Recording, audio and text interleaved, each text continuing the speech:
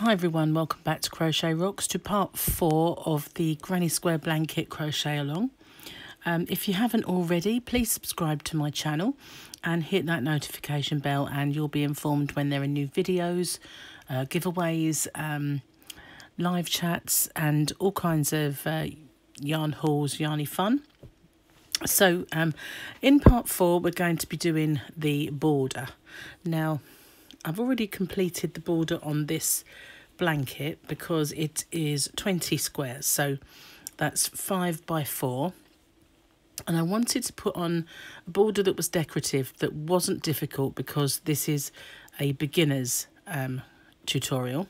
So what I've done is I've put the blanket so it's finished, and now I've made a swatch so that I can show you how to do the border, and it's not going to take forever to complete it.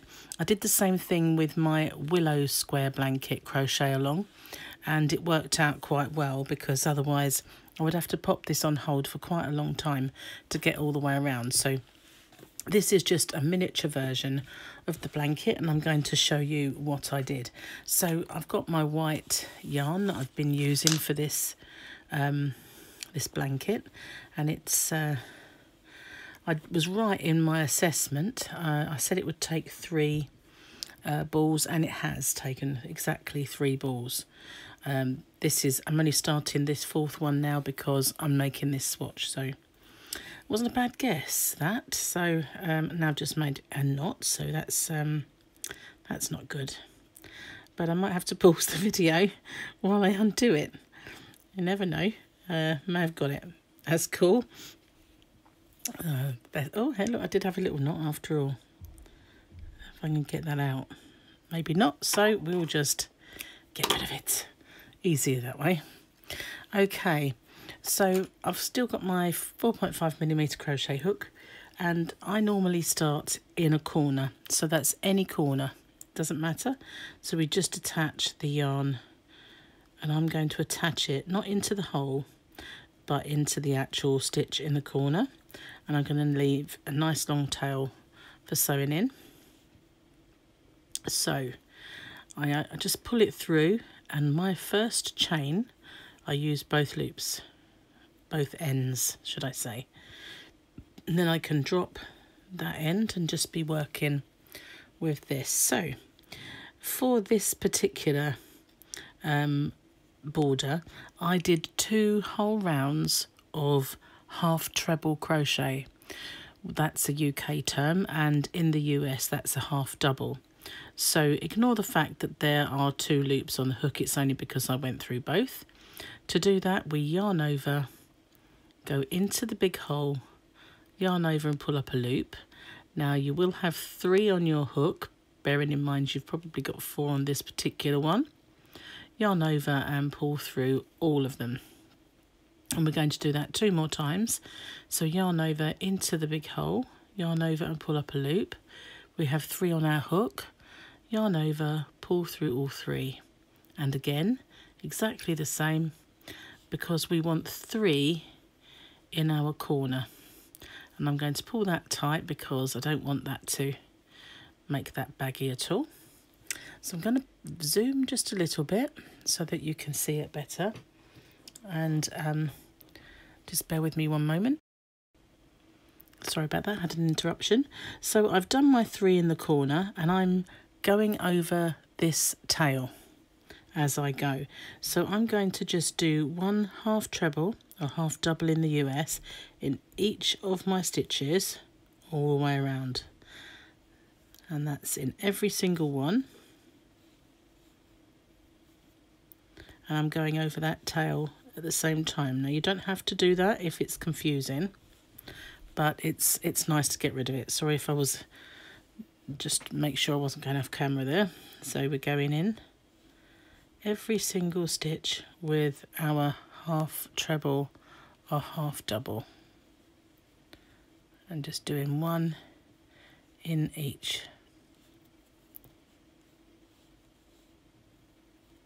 Nice and easy. Now you can, if you wanted to, do a double crochet, which is a UK term, or a single crochet in the US terms, and that will give you an even smaller stitch. But I find that this works just as well. It doesn't look too big once it's finished on the blanket. I'll show you on the larger blanket what the border looks like. Sorry for my coughing. I've had a bit of asthma this evening. So look, you can see it doesn't make it look overly large stitches for the border at all. Works out quite well. So it does look a bit bigger on a small swatch, but on the larger blanket it doesn't. So we just go in each one, and I'm going to pause the video and I'm going to go in every stitch along, and I will pick up with you again once I get to this corner and show you what to do next. I'm sorry, I forgot to mention that when we get to the join, it will look a little bit different.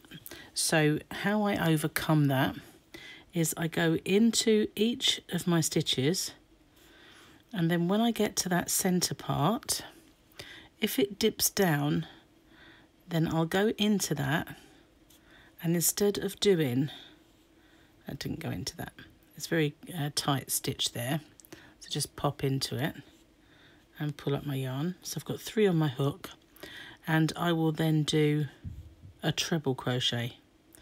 But I don't think, looking at it, that it looks too bad. It doesn't look like it's dipping down, but if yours does, then that's how you get out of it. You just go into it and pull up a loop, and then do a treble crochet, which is a UK term, or a double crochet in the US, and it will bring it up to the same height. But mine this time around, my joins are quite flat, so I don't actually need it. But on the blanket, I did on a lot of them. So that's how I got over that being a bit of a dip. But it's not really too much of a dip on this swatch, so I just thought I'd show you. So I'll carry on till the corner. Right, so I am more or less at the end of the row and at the corner. So that's my last proper stitch there. I'm going to do 3 into the corner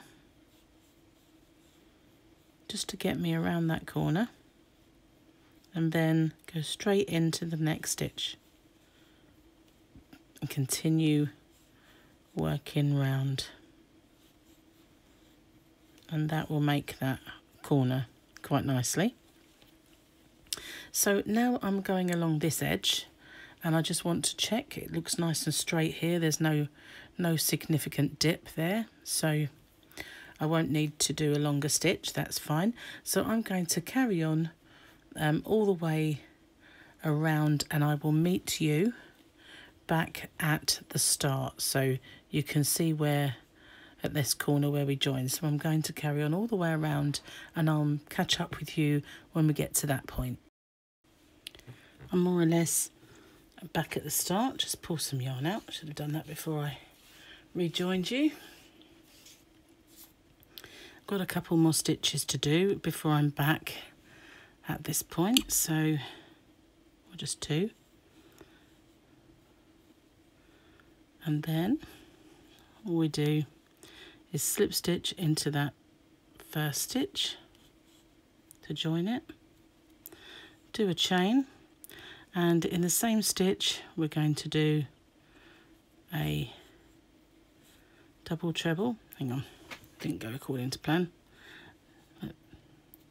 And then in the next one, and it gets a little trickier to see the middle stitch for your corner, but it's the next one. So we do 3 in there just to get us around that corner. I must say I've been really pleased with this Women's Institute yarn. It's really soft. So now we've turned the corner, and whereas when we were doing the blanket it was quite important that we finished at the corner, this time it's not, because we actually want to have a few stitches before the corner when we come to do our final row. And I'm going to zoom out a little bit because I think it's harder for you to see. So we want it kind of finishing here, and I'll show you why. Because when we do our corners on our final row, we either want our shell to go completely around the corner like this one, or we want it to finish where we have a shell before the corner and a shell after. So either way is fine, and sometimes the stitch number doesn't work out, so we have to manipulate it so that it does. So it's either like this, where it goes all the way around the corner and it keeps the pattern, or where it goes either side. So that's why on our last round we want to be here. So this round is much easier. It's just going in every stitch around, and then when you get to the corner, just going into the middle one. You can see which one's the middle just by looking, be the one above your shell. It's easy to spot. So just do 3 in the corners and 1 in every stitch along, making sure you go into the right part of the stitch, not into the bottom part, but into that bit at the top there. And I will pause the video and I will see you when you get back to this point here. Okay, so I'm back to the start again. It's my last one, and I slip stitch into my first stitch and I've made my join. So I do 1 chain. Now I'm going to make a shell, and this is the shell. It consists of 6, 1, 2, 3, 4, 5, 6 treble crochets in the same stitch. And so what we're going to do is we are going to skip 2 stitches. So this is the first one, and we're in this stitch. It's 1, 2. We're going to go into this one. So we're going to go in and pull up our loop. So we've got 3 loops on our hook. Yarn over, pull through 2, yarn over, pull through 2. Now that's a treble crochet in the UK or a double crochet in the US. So we're just going to do 6 of those in this one stitch, and that will make a shell. And the reason I wanted to finish 2 or 3 stitches away is because it puts us in the corner nicely. So that's 4, 5, 6. So now we're going to skip 2 and slip stitch into the next stitch. So we've made our shell in our corner. Now we're going to repeat that all the way around. So we're going to skip 2 stitches. So there's 1, 2. We're going to go into this one. Sorry, it's because I've zoomed in. We're going to skip these 2 stitches. We're going to go into this one. So we're in this stitch here. There's 1, there's 2. This is where we're going. So we're going to do 6 treble crochets or doubles wherever if you're from the other side of the pond, in that one stitch.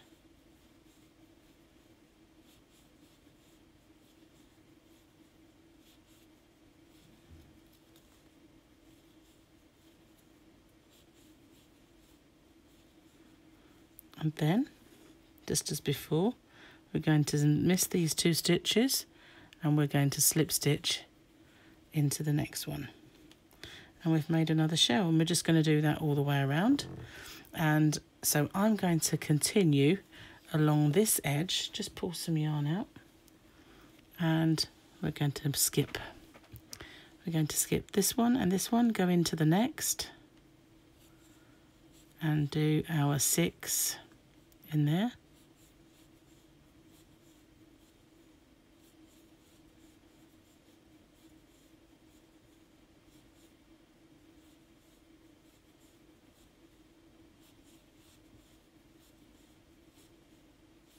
That's the 6th one. That's yarn getting caught under there. And we're going to, this is the stitch we're in, we're going to skip 1, skip 2, and we're going to slip stitch into that 3rd stitch along. And there we have our shells forming nicely. I wish I could get this yarn not to do that, but it pulls it tight and a bit annoying. So now I'm going to zoom out so that I don't go off camera. So we're going to skip 2, go into our 3rd. I didn't go into the stitch, I went into the hole. Go back into the stitch and make 6 in our 1 stitch to form a shell.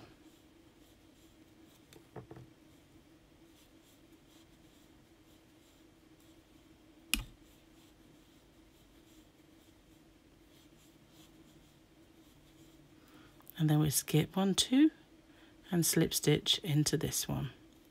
So I'm going to carry on all the way until I get to the corner, and then I will show you what we do next. Right, so I've gone all the way along and I'm back at the corner, and this one has finished off slap bang in the middle of the corner again.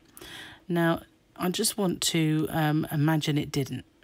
So what I would do if there was one too many stitches there, how I would manipulate that is I would do 1, 2, and I would do a decrease. So I'd pull my yarn through there, but I wouldn't complete my slip stitch.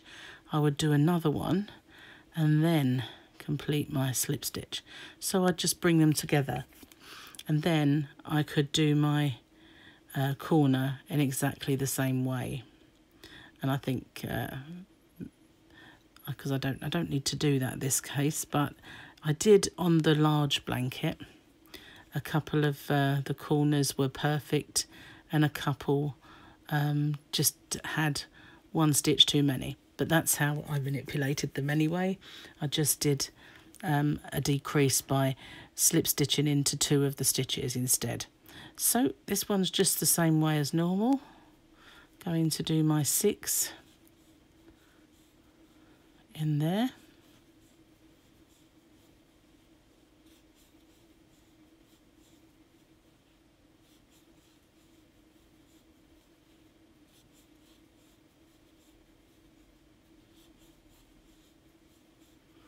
And then we miss 2 and slip stitch into the 3rd, and we've got exactly the same corner as we had before, where we have that right in the corner, that one that goes all the way around. Okay, so now I'm going to pause the video again, and I'm going to go all the way along this side until I get to this corner, and then I will come back to you and see if that corner is different. Okay, so I'm back at the next corner, and again it's ended right with the corner in the right place, and so I don't get to show you how to do the one each side. Maybe the very next corner I will, but hopefully anyway. But it's looking like these all meet up, so possibly not. But on the other type of corner, it just ends here, obviously, and so it finishes in that corner and then the next one here. But if it didn't finish in exactly the right place, I would do that decrease that I showed you earlier, and then maybe get the one there and one there. It's just a case of assessing how many you've got. If it works out just perfectly, that's great, but if not, then there is that way around it. So I'm going to carry on all the way along and see what happens when I get to my very last corner, and I'll meet up with you then. Right, so I'm at my very last corner, and it's not finished that way again, so I would be doing my corner in this last, and that would be nice because they'd all match. but it wouldn't be such a problem if they didn't anyway. The way it works, I will show you if I can. I know that you'll probably be fine if it happens, but the way it would work out was that you'd make your shell here, and in the very corner would be where you did the slip stitch, and then you start again. So it would just work out, instead of having the shell like this, you have a shell. But it didn't work out that way on the swatch at all. So it's just another one where the corner is actually at the corner, so that's fine. So I'm going to carry on, and I will meet up with you when I get back to the start, and I'll show you how to end off. Okay, so I've done my last shell, and how I end this now is I slip stitch into that very first stitch that we made, and then leaving a nice long tail, I'll just end off, and I do that by pulling my yarn through, cinching it down and pulling it through. So all I have to do now is to sew in this one end. But there we have the border, and I thought it's a nice shell border. None of this has been blocked, by the way. It just goes quite nicely into and flat. But if you need to, then you can block it, but I never really feel like I need to block it. It just lays quite nicely as it is. So that's the end of the crochet along, and I hope you've enjoyed that. I think it's a lovely blanket to give as a gift. Nice colours, and I think it's lovely and soft with this yarn anyway. So I hope she enjoys that. And I hope you've enjoyed this crochet along. I'm going to be busy now searching for another project. So as I said before, if you haven't already, please subscribe to this channel. And if you could like and share these videos, that would help me a lot. And check out to see if there's any giveaways going at the moment on my channel. There probably is. So thank you so much for watching, and bye-bye for now.